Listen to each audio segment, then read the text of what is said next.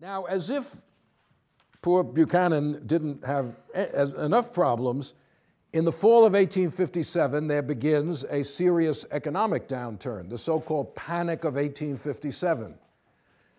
There had been a long period, as I said last time, of economic prosperity and growth, much of it fueled by gold coming into the economy from California. The California gold rush and its aftermath had poured money into the economy, which it led to some inflation, but it also led to a great, a lot of very low interest rates and the opportunity for investment all over the place.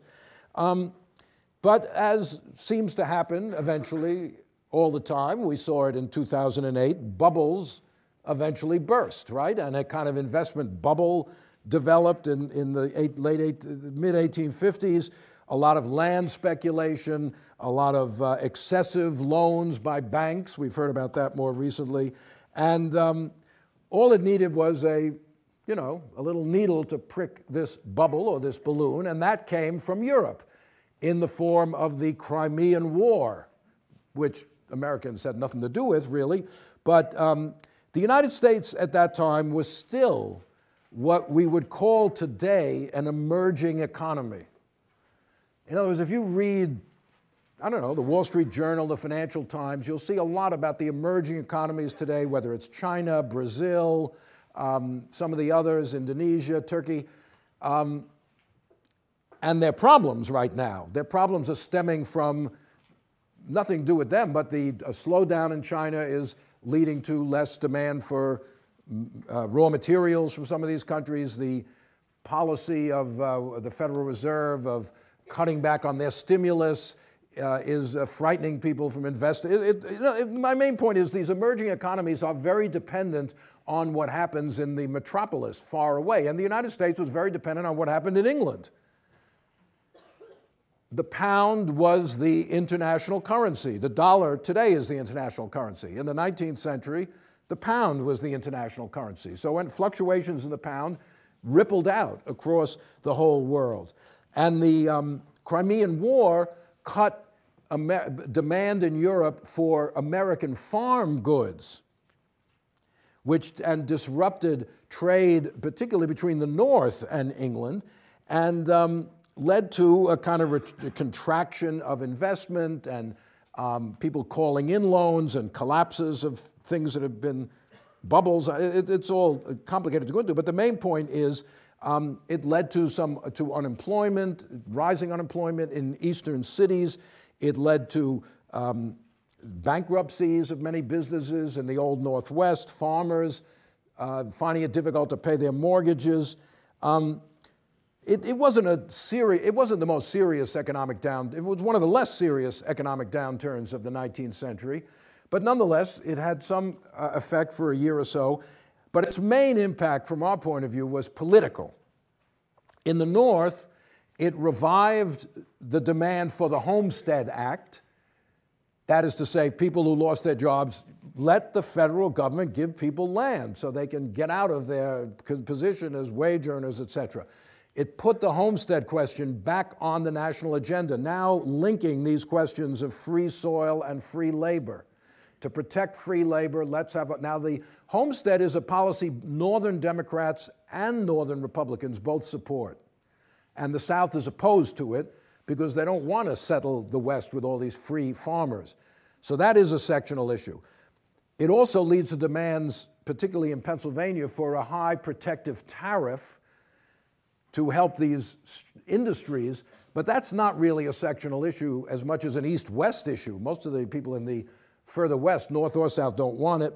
But it puts some of these economic questions back on the national agenda, and which will help the Republican Party in 1860.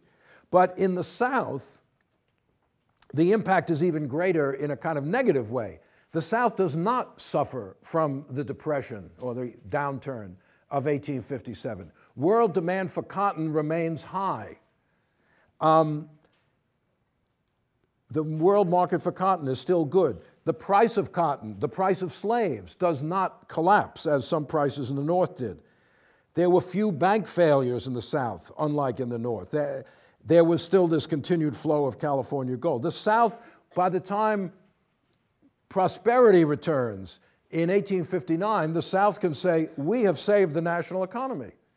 The South has rescued the nation from the economic downturn. In fact, it's in 1858 when Senator Hammond gives this speech in the Senate from South Carolina and uses this often quoted phrase, "Cotton is king." Cotton is king. No power on earth dares to make war on cotton.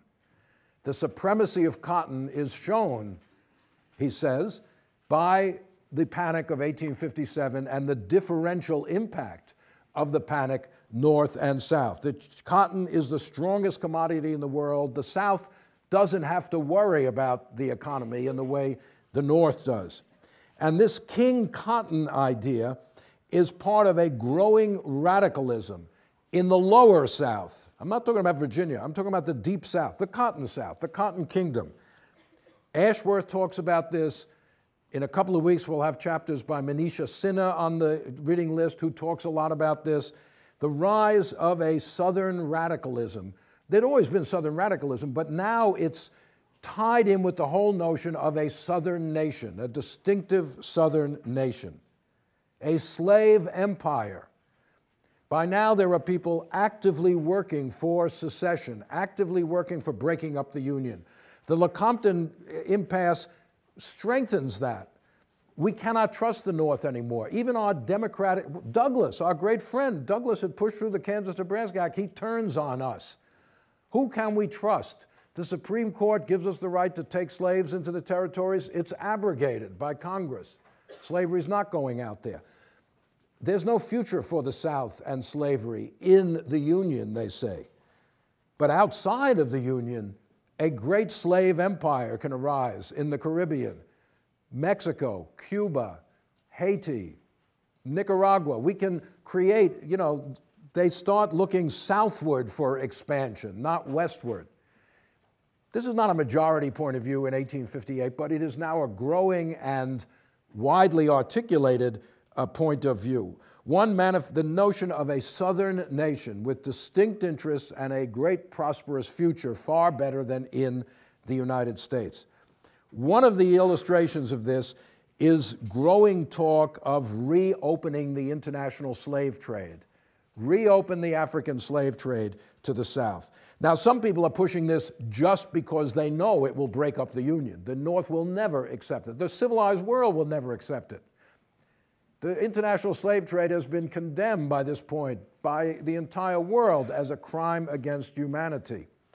As I've said, there are British ships and others patrolling the west coast of Africa to try, without 100% success certainly, to stop the international. And yet you have people in the South now saying, we have a right to bring in all the slaves we want. Why? Who? In South Carolina, in Mississippi, in Louisiana. Well, first of all, why do we want to bring in more slaves? Well, first of all, the price of slaves has been rising dramatically. And slave ownership is being concentrated. It's harder and harder for ordinary white people to buy a slave because the price is, this is promoted as a democratic idea. Let us democratize slave owning. We bring in more slaves, the price will go down, more people will be able to get slaves, therefore support for slavery will be widened and disseminated throughout the society. Poor whites will be able to get into the slaveholding class. There are other arguments as well. The 3/5 clause, if we stay in the Union, more slaves means more members of Congress, more electoral votes. The more slaves we have, the more political power we will have. Then there's this fear that the upper South is going to somehow slip out of slavery. Remember, Virginia, these places have been selling slaves for decades to the lower South, and the thought is, well, if the slaves are brought in, it'll solidify slavery in the upper South. That very reason means it can never be accepted by the upper South. Virginia's economy is tied into the selling of slaves to the lower South. The idea that this is going to lower the price of slaves doesn't appeal to people who are selling slaves, right? Why should they want the price of slaves to be lowered when they're making profits off of selling slaves? Or anybody who owns a slave. What kind of argument is that? The value of the slave property in the South will be reduced by this policy. That doesn't seem like a winning argument. But nonetheless, it is promoted avidly in some of the Southern press. But it is so out of line with civilized thought that the Constitution of the Confederate States of America prohibits the African slave trade. Even though secession is spurred by these people who are pushing this, when they form a new government, they realize they will never get any international recognition whatsoever if they don't continue the bar on the slave trade. There's other examples in a second of this growing Southern radicalism of the late 1850s. Support for William Walker, the filibusterer. William Walker, a guy who, with a private army, invades Nicaragua, 1854-55, actually becomes the president of Nicaragua and reopens reestablishes slavery there, which had been barred, and then reopens the African slave. Then the Nicaraguans kick him out eventually. But he's a hero in the Lower South. He's violating 50 laws of the United States. You're not allowed to raise a private army in the United States and go and invade some other country. But he's feted in the Southern press as a hero of Southern interests.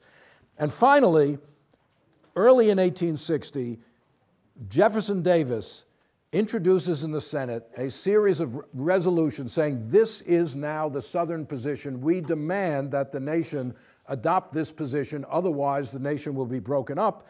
What is it? A slave code for the territories. Congress must pass laws guaranteeing slavery in all the territories of the United States. This is obviously a repudiation of the Republican position. It's also a repudiation of Douglas, of popular sovereignty. No more is there going to be a decision. All the subsequent territories must be slave territories, according to Davis's resolution. All this reinforces Northern fears about the slave power and its aspirations. All this enhances the possibilities of the Republican Party. What the Republicans need in 1860 is a candidate who can unite the party and carry the lower North to victory. And next week we'll see how they find him, Abraham Lincoln. So see you then.